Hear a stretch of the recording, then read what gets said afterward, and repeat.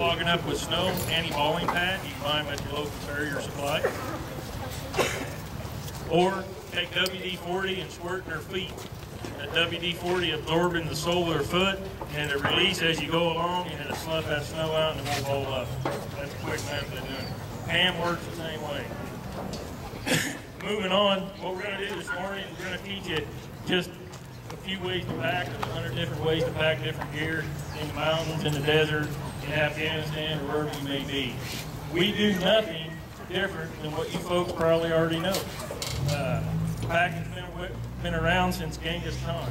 That's what made him very successful. He could take his logistical supplies with him, and he could just hop from village to village and conquer the village and imprison people or put them in as indentured servants and keep moving on. Not much in packing has evolved much different. There's some new things that came on the market back in the early 1900s. The Decker pack saddle was designed for the Forest Service.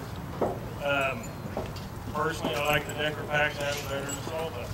I can get rid of some gear that my Marines would probably lose in a combat theater and leave target indicator. That's why we teach how to pack with a Decker. All right. The first thing we're going to teach you how to do is mani up a load.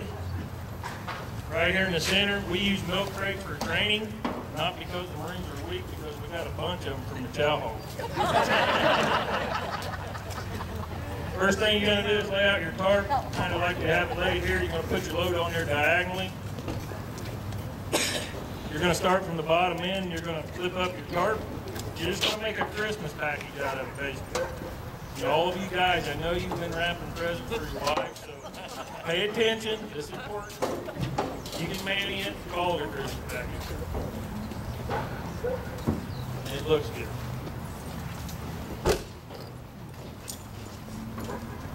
The one reason why we use tarps on most of our packing is if you're in Afghanistan, you're hauling 50 caliber machine guns or ammunition, medical supplies, sensitive comm gear. We cover it up so they can't see what we're packing. All it is a big lump on the side of a donkey or a mule, and they can't really report on what we're packing in country. Another reason is the waterproofing.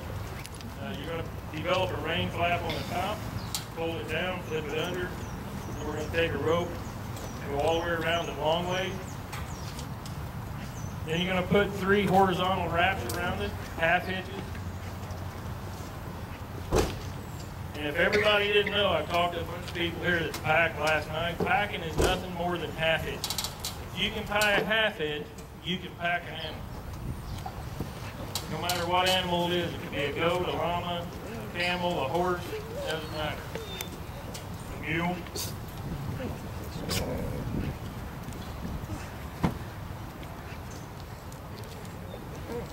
Now you're going to see us do some things that you probably do a little bit more efficient, like twisting stuff.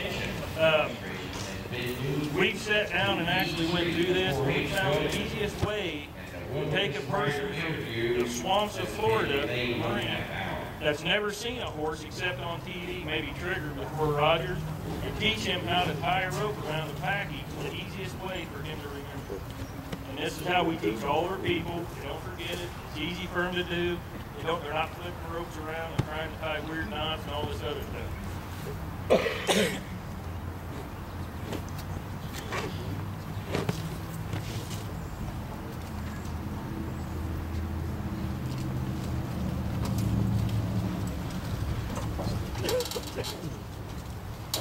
On the back side of it, you're going to just take round turns around your horizontal wrap. That's going to keep your ropes in place. It's not going to slide off if you run into a tree or get caught on brush.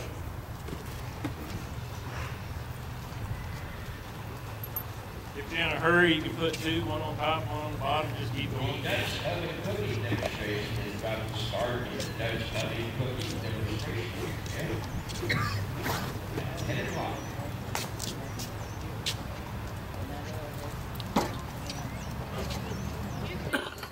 Yes, ma'am. Does this pack also work with soft pack? Does it have to be a hard pack? I can't hear you. Soft pack versus hard pack. You can mani anything.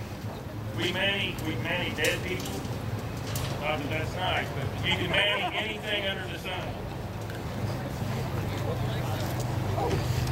All that is horse blanket. It's going to be a top load on a set of panniers. But you can manny anything under the sun. The key to mannying is you want to press it down and keep it as tight as possible. Other reason we use milk crates, it makes a nice package. They can see exactly what they're tying, and it's not sucking into whatever real soft load is. That answer your question, man? Yes, sir. Thank you. Okay, once we get our manny loads done, we're going to go to our mule Arlo. About a 13-year-old Belgian cross, came out of Montana. And never make eye contact. He's mean. Listen. So the first thing you're going to do is you're going to drop your swing rope. When you're packing with manny loads, you'll have 2 swing ropes about 30 foot long hanging from your crossbuck. Basically, you take a 30-foot piece of cotton rope, put an eye splice at one end and back splice the other end so it doesn't come apart. You got a swing rope or manny rope if you want to use it for that. So, hold on. Look down here. I can't talk like that. So to start with, starting for Shay's going to show you how to set up a basket hitch on that side, and Sergeant Giles will do it on this side for these people over here. So pull on the rope up. Basically, you're going to take your eye splice, you're going to go around the front buck, or hoop, metal hoop. Don't forget to parade. Just tie it on, run it back through itself, bring it down tight. You're going to go on the outside and back through the back buck and down in between them, underneath that rope. What you're going to create is a basket.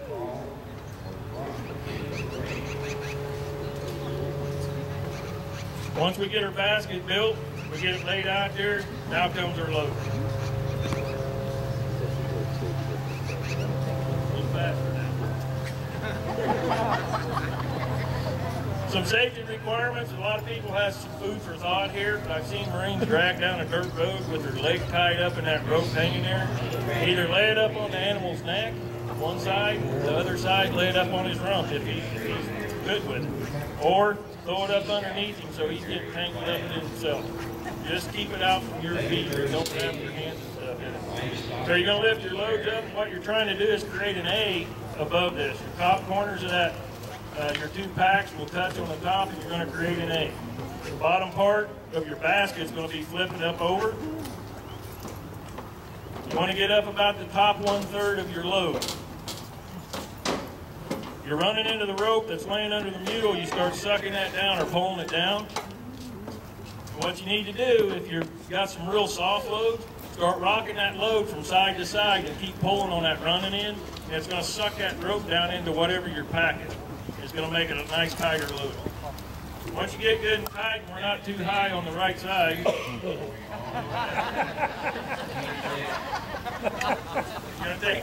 going to take that running end of the rope, you're going to go up to that cross rope that you just put on there on your basket.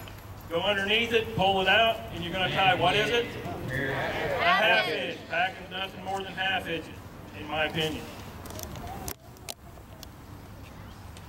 Which only means something at our base, by the way.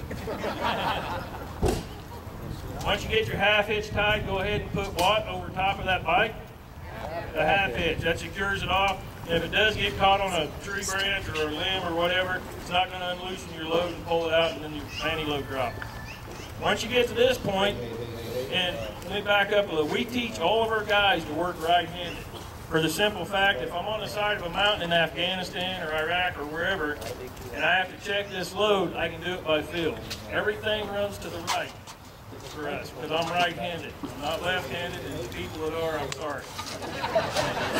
So you're going to go to the right, you're going to come underneath that load with your rope, you're going to come back up, go back underneath itself, and you just created just another half hitch is all it is. Pull all your slack out of that.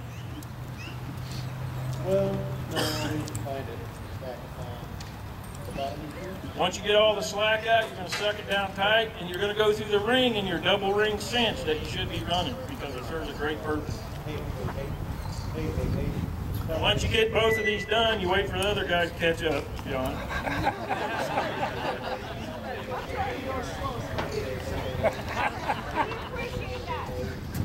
Once you get there, you should both be pulling on that rope at the same time. That way it equally tensions your cinch with that second ring. Once you get to that point, you come back up to the first loop that you created. And you're going to pull that down, and you're going to tie a half hitch.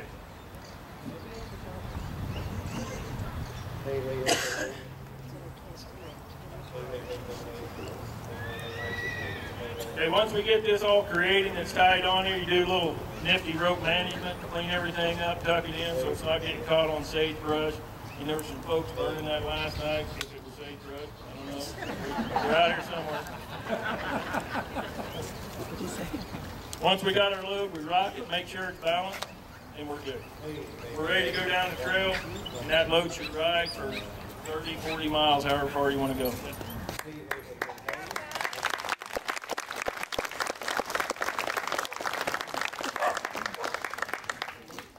The question was how big were the mannies?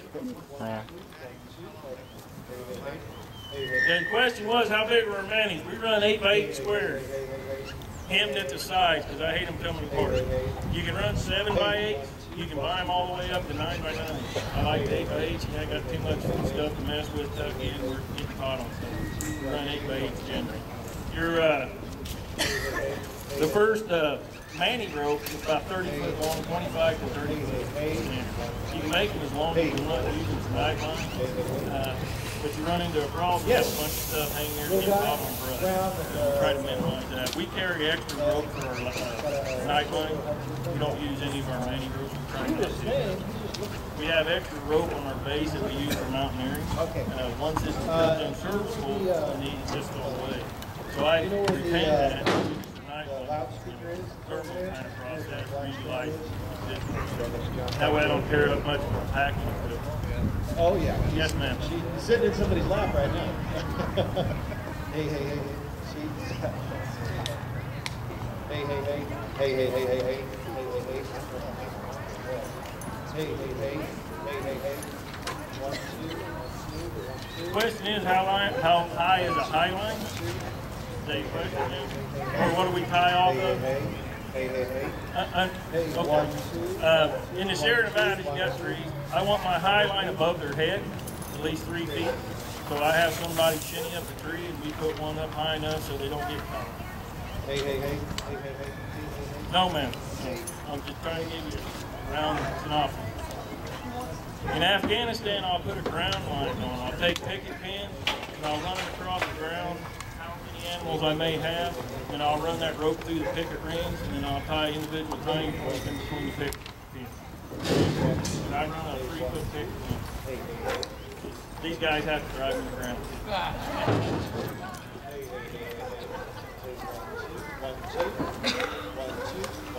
Well, these are 81 millimeter mortar casing, artillery mortar casing.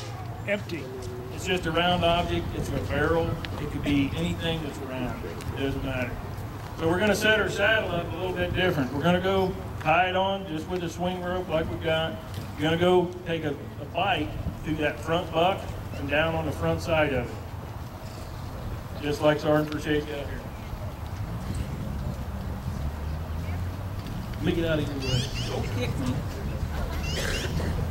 Once we get that front loop through there, we're going to come through straight back through the back loop with another one. We're going to keep that pigtail running right down the center as best we can. Once we get to here, we're going to put a load on it. And by the way, the guy over here that's got the barrel donkeys or mules, he's got it figured out. He doesn't have to go far. They don't kick and they don't bite. You don't have to feed them. Whoever, raise your hand. Who does that? I need a herd of them.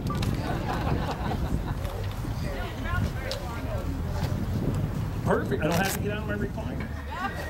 I'm an old guy. I'm retired. I'm wore out. Once we get to this point here, we're going to put our load on there. One loop goes over the back, one goes over the front. And you're going to suck that cylindrical object all the way up into that iron hoop. Now you can pack this stuff lower. You can put multiple slings on it, if you will. And you can put 4 or 5 of these on each side. Well, probably not 4 or 5 of these because with the round in there, it's fairly heavy, about 99 pounds. But you can put 2 on each side for a big old mule that you're not going very far. Once we get that, we're going to come up over top of the center of our round object. Excuse me. We're going to go, that cross rope that went through the hoops, we're going to go underneath it, and we're going to tie what? A half hitch. Everything's a half hitch. Once we get a half hitch done, we put a half hitch on top of the loop just to secure it. Everything's finished off with a half hitch. Then you're going to take your running into the rope, all that stuff you got laying on the mule, and you're going to go through the ring, back on the cinch again.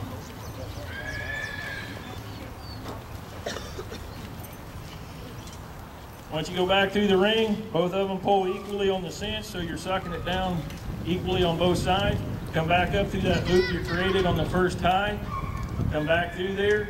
And once you get through there, both of them together, they're going to pull straight down on it. They're going to tie it off with what? If you learn nothing today, you're going to learn half it. What's that? You got to go back and forth. He's got to be working. They're tough. They crawl underneath, over top. They get that in boot camp. Once we get that all tied off, then you're going to finish it off, do a little rope management, come up. What you can do, John, if you show them, stick that rope through that loop that's created, if you made it big enough. Pull it right back down through, and it'll just hang there. And all you got to do is pull that back up out of the loop, and it'll come off, pull it back out. All you got to do is reach down and pull it back out.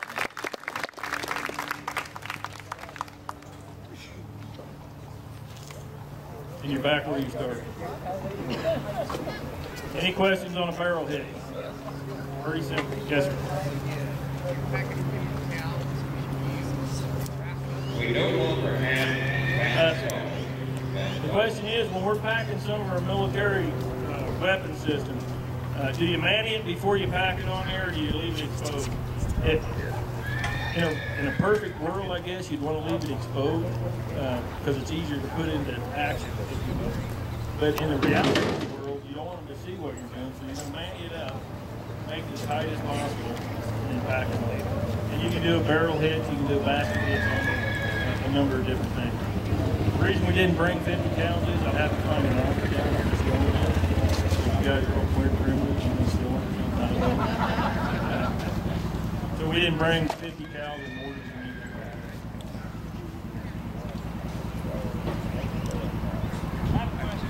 Yes, sir. Yes, sir. No. Okay. What'll happen over time, it'll start out a little bit tighter, but over time that all settle, and it'll just tighten the saddle up a little bit more.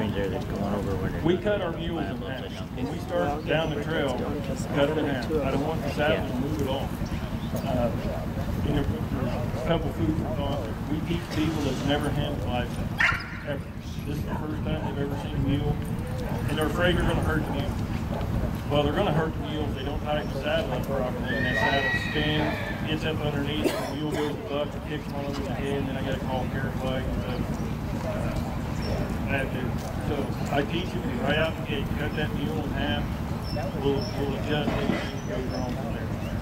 Now, I'm not telling you to cut your mules in half. I personally, if you pack your load right and get an even distribution of weight, you can leave the cinch on, and that load, well, it's not off. You snug it up, it'll ride all day long. But for the people that we have to keep, I have to kind of go overboard on some things. And you'll see our mules ain't hurting at all. They're kind of bruised up and beat up. But folks that we have to keep, we don't hit them. We don't hit them. Don't beat them. But and if you look at the back, the saddle off, there's some white spots where they're going to beat it up a little bit. If it's really warm up when we pack in the Sierra Nevada, I'll take buckets of cold water and cool their back after we get done packing for the day. And it'll suck out the heat out of their back, and it'll help with the white spots. I hate the white spots, but there's not a lot I can do about it. Because, we have 48 students at one time in our course.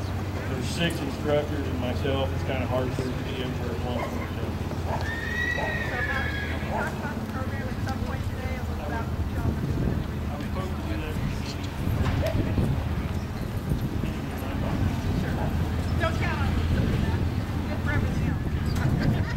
He's a sweetheart. Okay, the next load we're going to teach is just a set of panniers. You probably all have them. You probably all packed them. All we got in this load here, you need to drop your swing rope.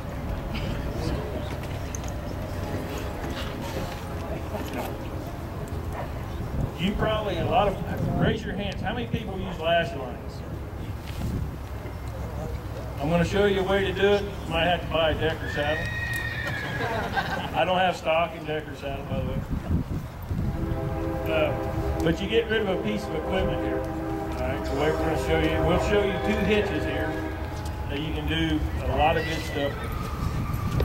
So before you hang your panniers, you're going to set up a basket hitch with your swing rope, just like we did with the manny load.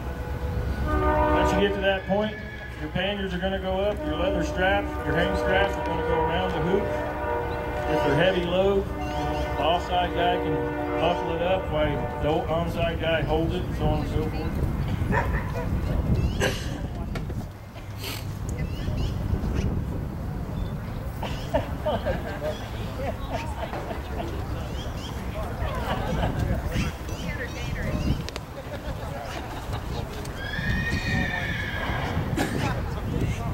Once we get our panniers hooked up, one of the packers are going to go to the back and make sure they're hanging level from side to side, maybe rock the load so it settles itself a little bit.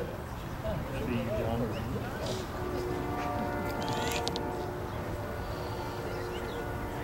What we're teaching our Marines to look for here is the bottom of the panniers, make sure they're hanging straight across. We've already weighed the load, so we know the load's balanced. We just want to make sure that saddle's square on his back. It's not going to pinch his withers anywhere. And you want to do that with all your load. Once we get to this point, your top load's going to go on. We'll talk a little bit about top loads. I hate them. The higher you get that load up, the more chance it is you're going to roll that saddle, because it's going back and forth instead of front and aft when they're walking. That load's rocking side to side instead of forward and aft, front and back. So if you can get away with never packing a top load, I would suggest that. Now, there's probably some packers out here that have to do that for their business. Once we get this set up, we're going to throw on a pack tarp on top of it. Wrap it around, tuck it in, make it look like a nice Christmas present. And I would suggest on all your top loads, you manny your top loads before you use them. What you're trying to do is compress that load to where it's a manageable load and nothing moves independently from the whole load, if that makes sense. Everybody is talking to each other, make sure we got it squared up and we're not looking like a bunch of hobos going down the trail.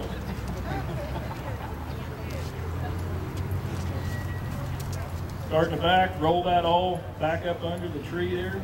Roll it. There you go. Stuff it under the tree.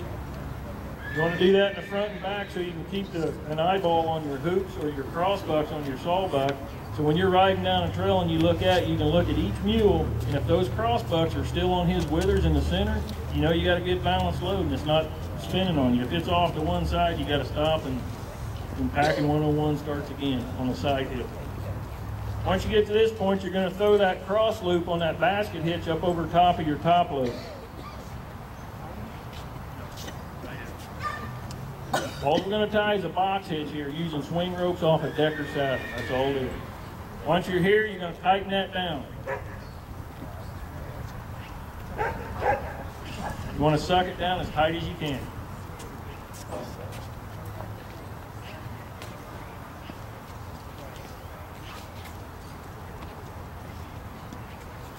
Once you get it all tightened up there, you're going to bring that rope up out in front of your panniers you're running in. You're going to go underneath your cross rope on top. Sometimes you need a step ladder. Then equally together, you're going to pull that down. Pull it down, get it as tight as you can get it. Once you get it there, you're going to tie it off with a half hitch around itself.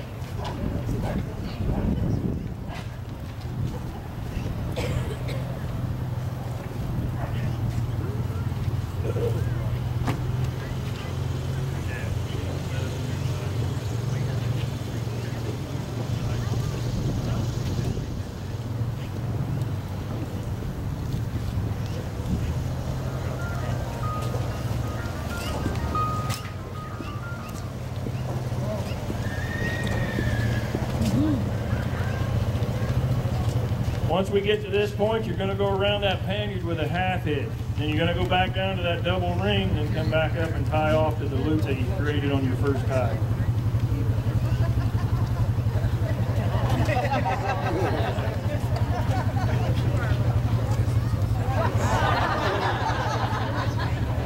That's why they call it a mule.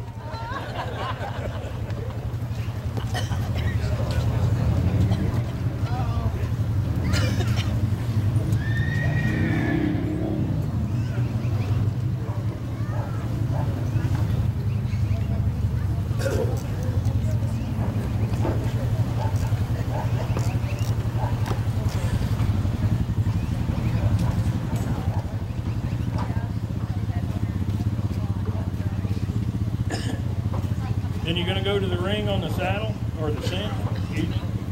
You're going to come back up and tie off to the first loop that you created.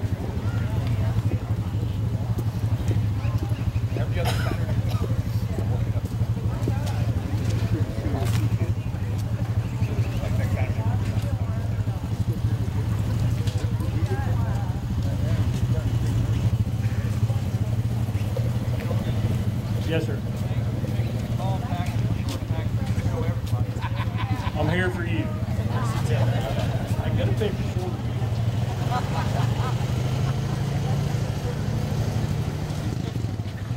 Once you get to this point, do some rope management.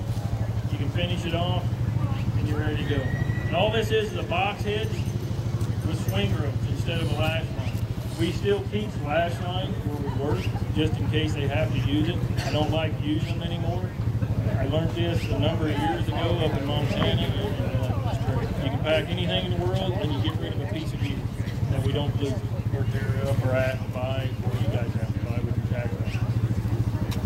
Get an applause for that. I'm saving you money. Hey.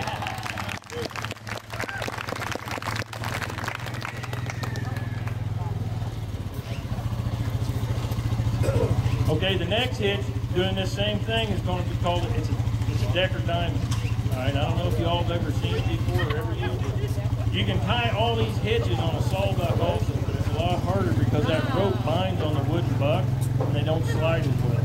On the steel hoops that we have, they slide a lot easier, a lot smoother. So what we're going to do is we're going to start off just like we were tying a box hitch, but on top we're going to spin that twice. We're going to intertwine that rope twice. You don't want to get it nice and tight because then you can't spin it, it doesn't spread that diamond out. Once we get to that point, we're going to take our running in, we're going to go up and underneath the diamond.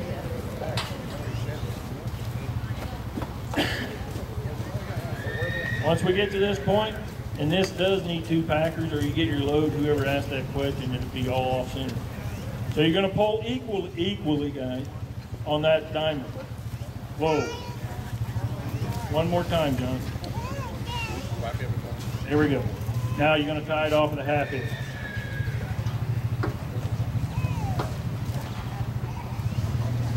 Whoever's a fan of the single diamond or double diamond, this works just as good.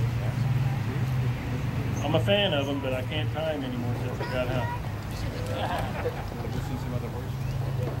We don't teach it because it's kind of confusing. That's the reason why. Once you get to this point, you're going to go around that paniard with a half hitch. You're going to go back up to that loop, come down through that loop, go to your ring, and tie it back off.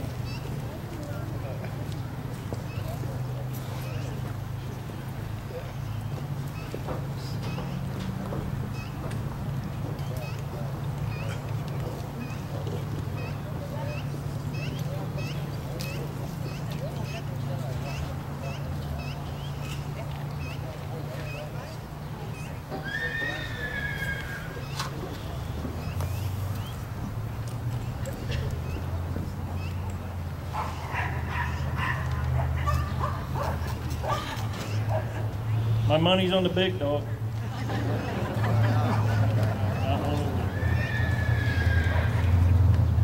Okay, once we got it tied off, it's ready to go down the trail. It's easy to untie, never tightens up. It's only a half hitch, and you're off and going. That's the 4 hitches that we teach at the Mountain Warfare Training Center for the Marines, or sailors, or Army people, soldiers going to Afghanistan. All right. Is there any questions on the hitches we teach, how we teach them, or how we tie them? I would love for you to come down and play with the animal and tie them yourself, but I was told that's illegal.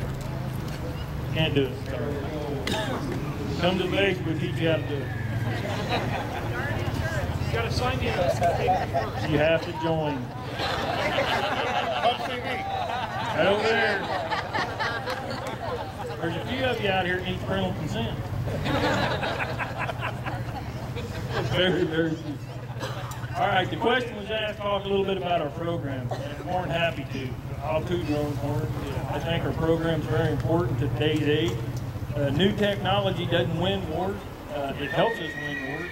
I think we have to go back and look at history to move some supplies, move some logistical concerns, get to where they are. And they are the places that helicopters can't fly. There are places that Humvees or 7-ton trucks can't drive. There's no roads.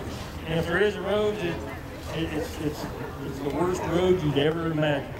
You know, here in America, we've got it fairly easy. Our roads are well maintained. We've got heavy equipment to keep those roads maintained. We spend a lot of money on that. In Afghanistan, they don't have an infrastructure like that. And whatever's cut out of the road or out of the hillside, they call it a road, and it's usually just a trail. And that's where the donkeys and the mules and the Marines and sailors and soldiers that are packing come into play. We do nothing more than teach an alternate means of logistical transportation. That's it. We're moving goods. We're freight. Bottom line. We freight gear from one point to another point. Hopefully the gear is needed. They put it to good use, and it helps us win wars. Our program was started in 1983 during the Afghan-Russian War.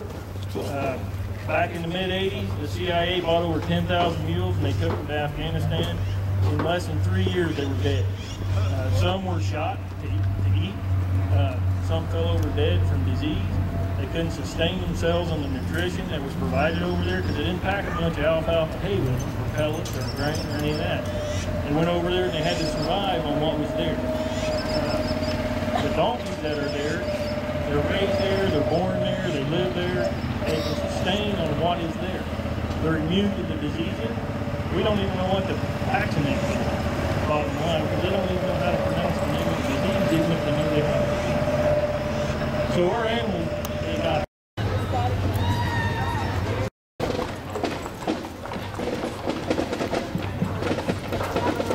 Funnel them through. Jeanette, can you look back? Okay, so sort of a semicircle. These people are out of the way. Are there very They're not my way. Somebody else has a pack. We have the BLMs. Should I ask them? No, they're okay. Can you guys move over this way, please? Thank you. You two. Hey.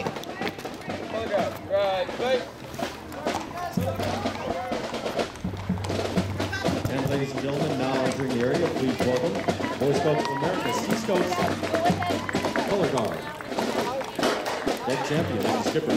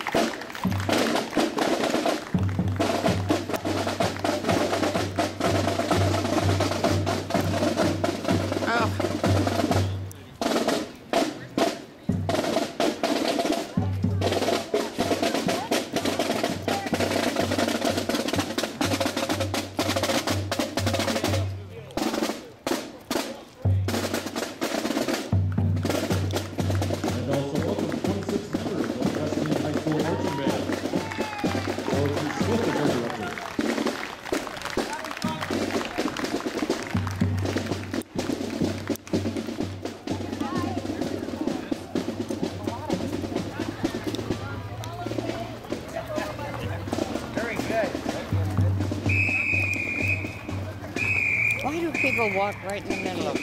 Can you see the camp? Can you keep an eye on the camp? Yeah. There's one right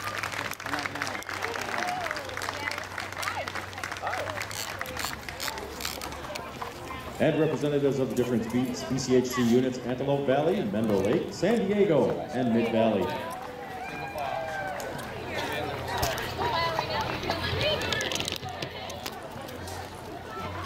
I have 2 air questions with them.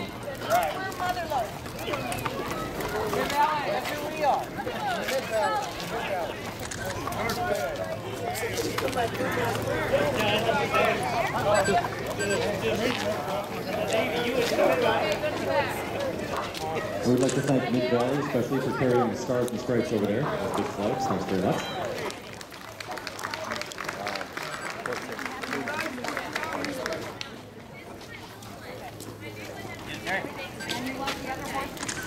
Not without difficulty. There, what's that?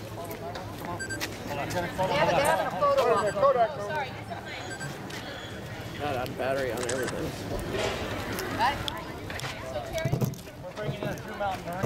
Just as a point of interest, you can see that Mustang in the back, led by Becky Delaney. That one will be auctioned tonight, so if you're looking for a Mustang, you can check that one out.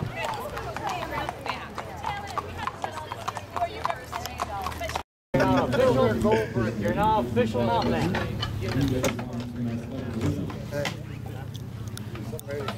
Pledge allegiance to the flag of the United States. Can you get us all in? To the republic for which it stands,